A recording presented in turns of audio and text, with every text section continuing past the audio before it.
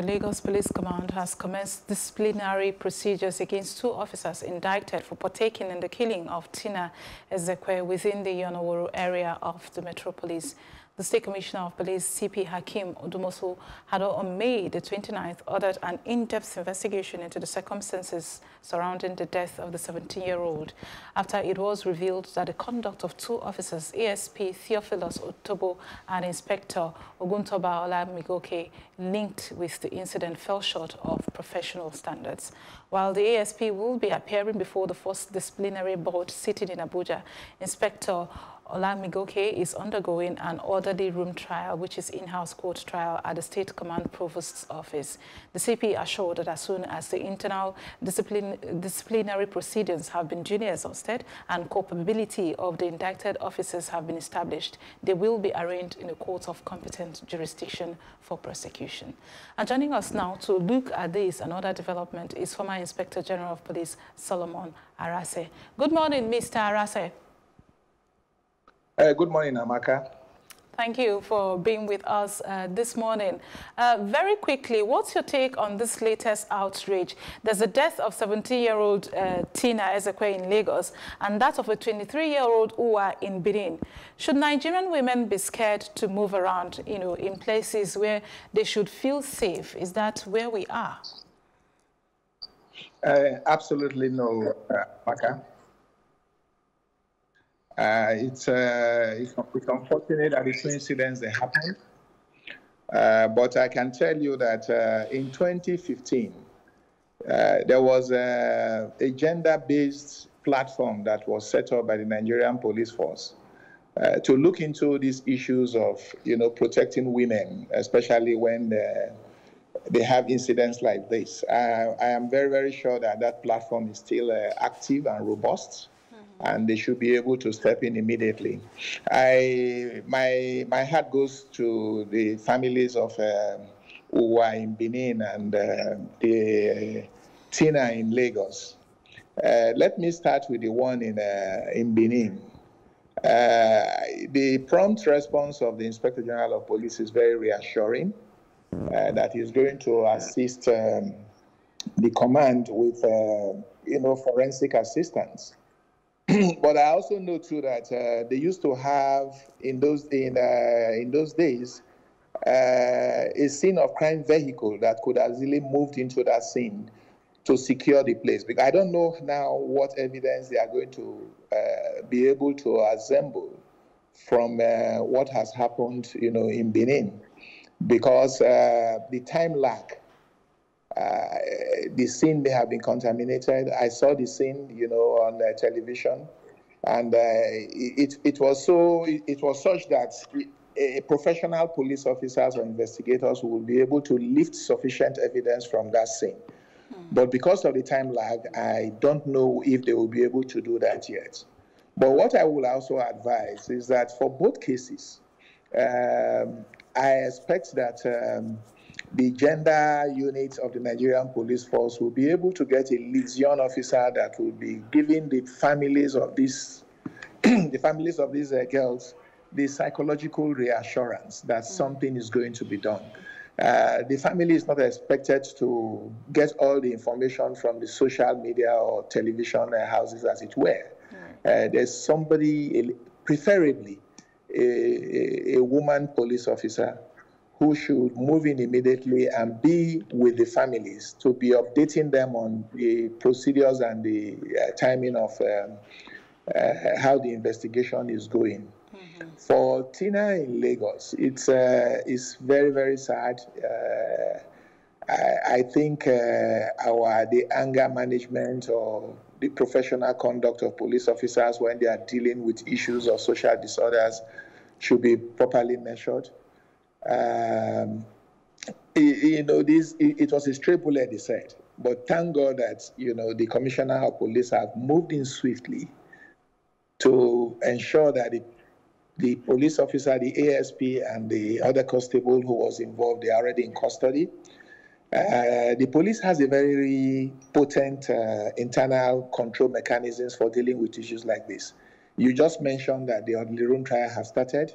If the orderly room trial has started, I hope they will be able to accelerate it and make sure that the people, if they are found culpable, they should be arraigned immediately. That is the only way we can send the right message to people that that there are consequences for professional misconduct. All right, When you don't, Mr. ARase, sorry to cut you short there. In spite of repeated condemnation and promises to better train, police officers, we still have behaviors, like this that lead to the loss of lives of people. Tina is one of many, So what more can be done? What more can the authorities do in this regard that we will consider as practicable? Well, Amaka, my own suggestion would be that we should try to reduce the firearms we have, out there. I'm sure you must have been watching what has been happening in the United States. Despite the anger, overreaction by the populace about what has happened, the handling of the issue has been professionally managed by the police officers there. You will see that firearms is usually de-emphasized when dealing with such social disorders. So, in this country, I'm looking forward to a situation where we de-emphasize the use of firearms in dealing with issues like this.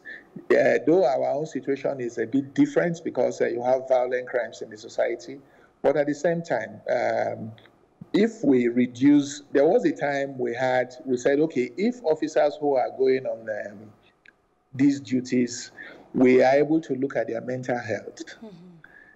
Policing itself has a lot of, stressors, things that will usually interfere with your sense of judgment. So their supervisors have to start looking at people that they give firearms to. You don't just give firearms to every constable or every sergeant on beat.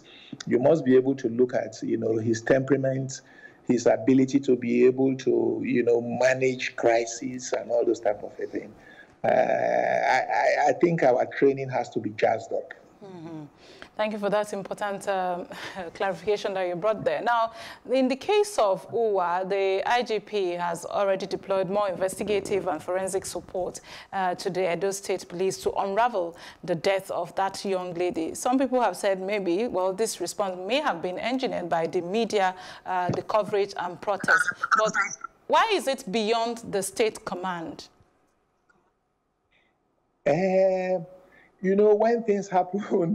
When things happen in our, in our environment, there's usually this tendency for us to want to react, so that there will be that I mentioned earlier, the issue of, psychological reassurance of the populace.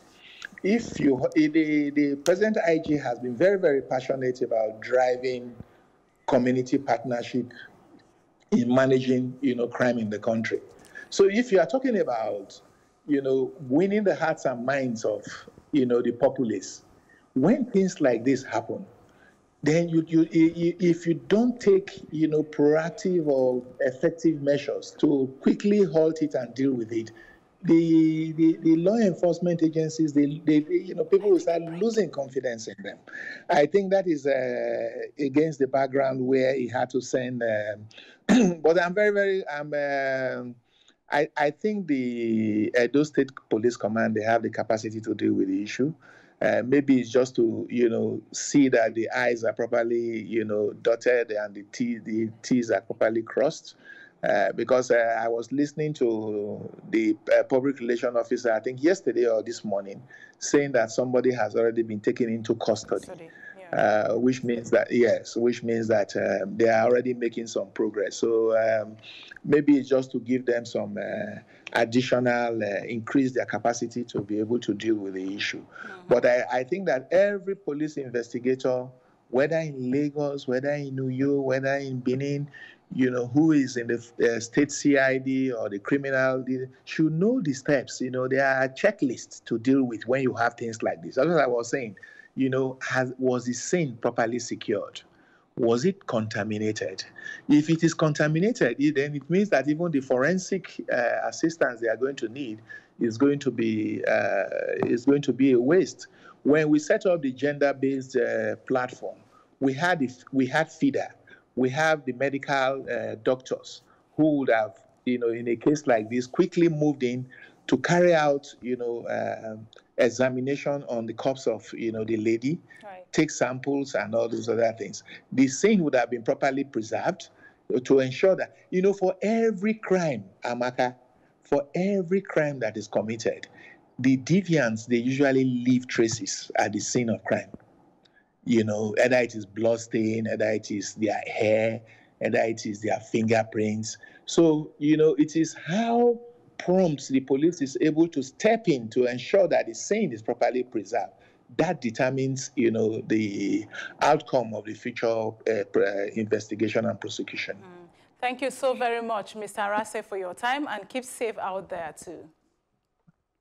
Thank you very much, Amaka, for having me.